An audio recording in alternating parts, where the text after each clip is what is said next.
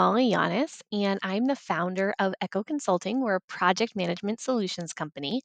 And we have a lot of traction with Smartsheet implementations. And Smartsheet just did another product drop. So there's some new features. And one of them I'm really excited about. It's a special column type that's specifically for columns, for seeing comments. And I just want to show you this functionality. So I'm going to go to just a basic project plan in one of our solution sets. And over here to the left, you can see this comment functionality.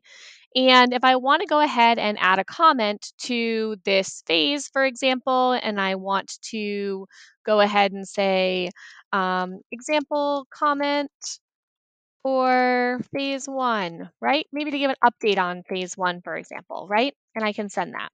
And from there, I can see who sent it and I can see when they sent it. I can go ahead and reply to myself, say, cool post, right? If I wanted to, I can attach things and they can mention people.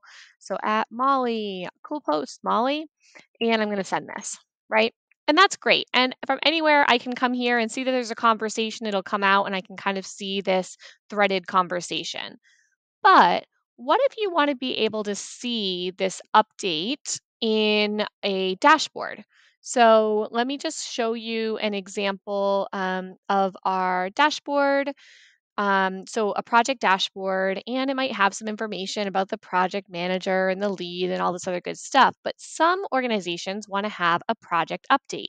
So in the past for our clients, what we've done is we provided this rich text field where they can go ahead and update something. So I can say project update, right? Like this. I can make it smaller and I can drag and drop it up to the top here. And so now I have a project update. Great, right? And so what that means is that the project manager, program manager has to come in here and make an update. Here's an example. Here is an example update, right? And that's fine. It's good. You have to have editor access to it, but that's fine. You could provide a couple of bullet points here if you wanted to. It's a rich text field. The other way that we do this is actually by putting in a metrics widget. So again, now I'm going to do a metrics widget. And then here, I'm going to go ahead and go add the data. And I'm going to go to my demo space here. Um, I think I called it project demo. And maybe I want to pull it from the project plan information. And I'm going to pull it here. And maybe I would have provided, a quick summary here, for example, like just take an example, and I click OK.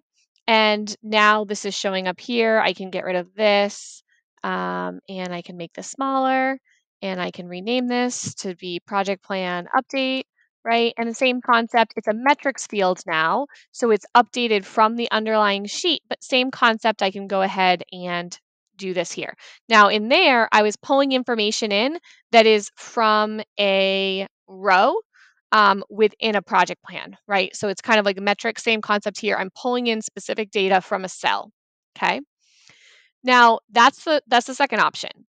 So cells are fine, right? There's a limit to how many words. Another way to do it is to do it from a project summary field, right? And so here, you might not have noticed this before, but there is this project summary over here, and I can add a new field, and I can have this be project update, okay, here.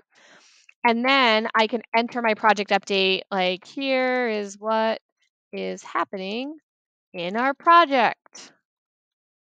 And I can spell project because I'm a project manager. I actually own a company that does project management solutions. Anywho, here we go. So here's another way to do this. This is now in the sheet summary. I'm going to be able to X out of this. So now let's go back to our dashboard and see how we would do this again, right? So let's go back to our dashboard, project dashboard, and let's assume again we want to do a project update. So let's go ahead and edit, and let's get rid of this one because we don't like this one anymore. This is the row information, right? See, it's coming from the project plan. It's coming from a specific row. So here, I'm going to, you know what? Let's just get rid of this actually first. So I'm just going to delete this. Okay. Now here, I'm going to go ahead and add a metrics widget again, right? So I'm going to add a metrics widget. And here, I'm going to add my data. And I'm going to go back to my project plan again, back to my nice demo project plan. Here we go, Molly's demo project plan. Here we go, and we're going to go to the project plan. But here, instead of grid data or the cell or row data that we had used previously, we're going to go sheet summary data, and I'm going to say, okay, we're going to do the project update, right? So then, still thing, I'm showing the project update. I can get rid of that here. And I'm going to make it small, and I'm going to bring it up top so you can see it up here. And now I have my project update. Okay, there we go. So project update. All right. So those are the options that I had so far. So if you want to do a field where your project manager or your operations manager or functional manager, whoever your manager is, whoever the person is that's providing update, if you want to give them a free text field, you have 3 options so far. The first one is to be able to do a rich text field. That means they have to be able to edit the dashboard, and they edit directly on the dashboard, okay? The second one is a metrics for a row or a cell that is within a project plan or any sheet. Can't happen to be a row, it has to be a sheet, but you can pull from any cell within a sheet or multiple cells in a sheet. And then the third option is, again, that metrics, but instead of doing the information from the grid data, this option up here, select data type for grid data, you're doing it from the summary sheet data. And just to remind everyone, the way that we did that was yes, back to editing, that's fine. Let's get rid of this here. Right? The way that we did that is we're going to come back to our project plan here, and we can go ahead over here to our summary section that pulls out, and we can add additional columns. So this is a great place if you wanted to also do, for example, project health, right? So you could do project level health here. You can do a symbol, and you could do project health right here. And now your project managers can update it whenever they want. Right here, project health. There you go. It's a green project, right? And so that comes from your project summary sheet. So Smartsheet just added another piece of functionality. And what it is it's a new column type. So I'm just going to do it right here for right now. So I'm going to insert a column to the left. And see here, it even says new. They're even telling you like, hey, new feature. Great, right? And so you're going to do latest comment. And when you click on latest comment, the latest comment column displays the most recent comment in each row. So it's not going to show the whole set of comments. It's only going to show the most recent comment. So I'm going to click OK, right? And then I think that we added a comment somewhere. Maybe I was wrong, but oh, look, it just populated. So I just had to give it a second, right?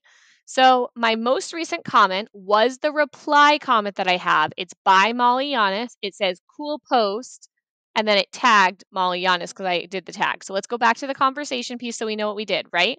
We had this one, which is example comment for phase 1.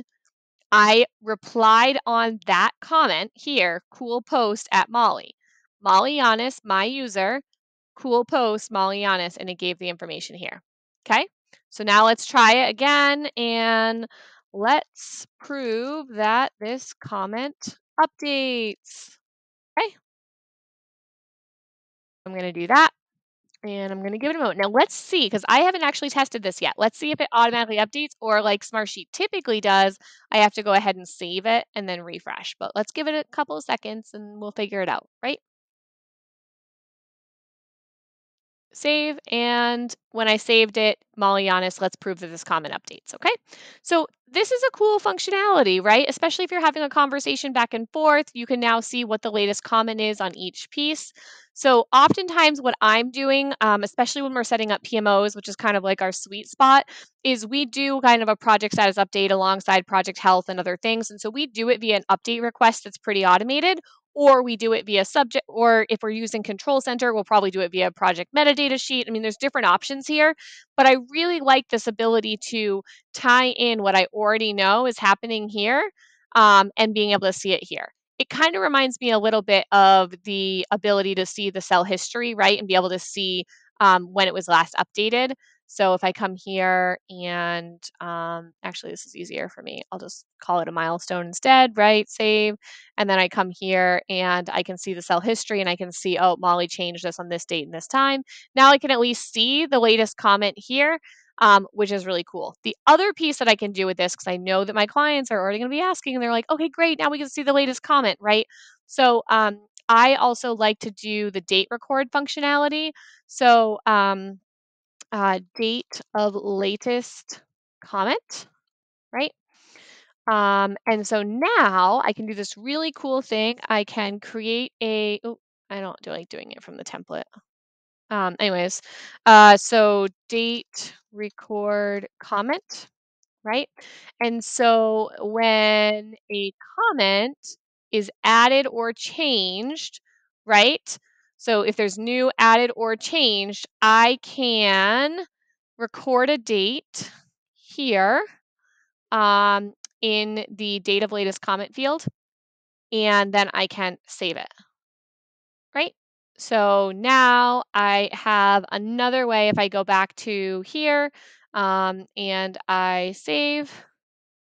And remember, this is an automation, so it's just going to trigger when it happens, right? So we're going to actually go ahead and do this.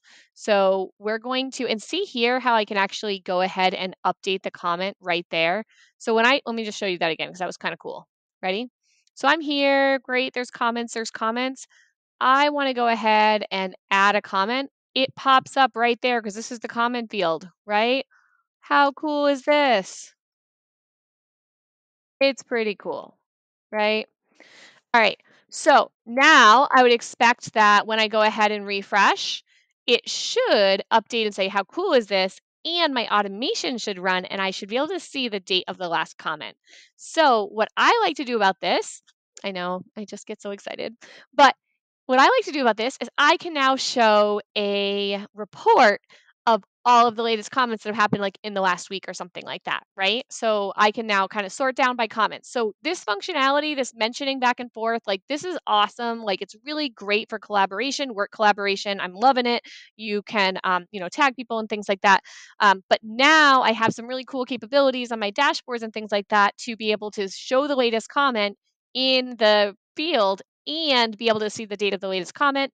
And if I want to go in and see the specific information, I can click on it, and when I click on it, it pops up and shows me this other information. Okay, well, again, name is Molly Yanis, and I'm the founder of Echo Consulting. We are a project management solutions company. We love Smartsheet and implementing project management offices, operational workflows, any kind of business automation with Smartsheet. So if you're looking for support, definitely subscribe to our channel because we have new tips and tools all the time. And also reach out if you're looking for support with really maximizing the return on investment for your investment in Smartsheet, because it's a really awesome tool and we really believe in building self-sufficiency, not dependency. So our goal is to help your team be self-sufficient and learn all these cool things that you can do to make your life so much better. So again, thanks.